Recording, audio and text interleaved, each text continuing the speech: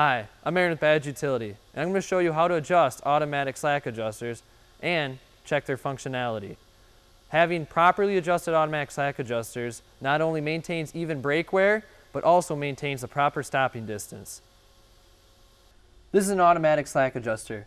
It maintains proper brake adjustment on the wheel end. What we'll do to adjust this is put our wrench on here and turn it clockwise until the brake tightens up. Then we'll back it off 1/2 turn. And your brake should be set in the proper adjustment. Now let's check to make sure that the brake adjuster is working properly. What we'll do is we'll back it off farther than 1/2 turn. This brake adjuster is already backed off 1/2 of a turn. Then we'll take a wrench, put it onto the adjusting nut, and we'll apply the brakes. Release. Apply. Release. Apply. Release.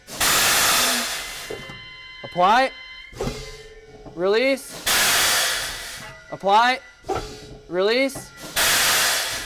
Apply. Release. Apply. Release. Apply. Release. As you can see, the wrench is turning. That means the brake is trying to adjust itself back up under application. Adjusting an automatic slack adjuster is fairly simple. Making sure that all 4 wheel ends are adjusted properly will keep your trailer stopping as it should.